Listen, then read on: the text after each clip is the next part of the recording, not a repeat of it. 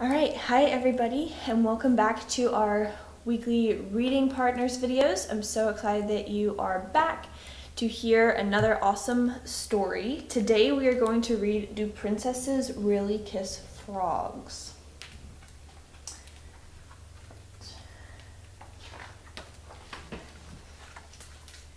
Daddy, what do princesses wear on a hike? As long as it's sensible, they wear what they like.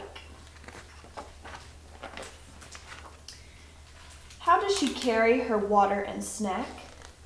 She carries her things in her favorite backpack.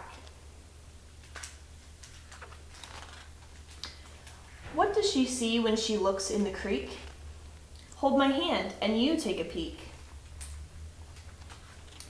Daddy, do princesses really kiss frogs? They'd much rather kiss their very own dogs. Do princesses stop to smell the flowers? They've been known to do that for hours. What if a bee lands on the end of her nose? The bee must have thought that her nose was a rose. Will she meet a dragon when she comes round the bend? Oh, that would be fun for us all to pretend. Do princesses keep all the rocks that they find? Maybe we'll ask if the ranger would mind. Do princesses like to climb on the boulders? I think you'd see better from the top of my shoulders. What if a princess gets hungry and tired? Then I'd say a treat and rest are required. Do princesses dangle their toes in the river? If they don't mind getting a bit of a shiver.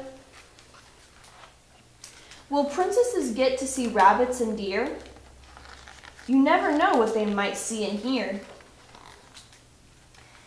Daddy, is that a real cowboy hiking this way?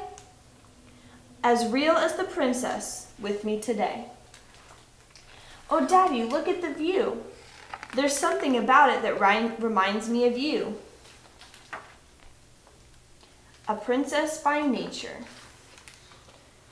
All right, that was our book for the week. I'm so excited you came to read. I chose it because Father's Day is coming up this week, and this book really showcases the relationship between a daddy and his child.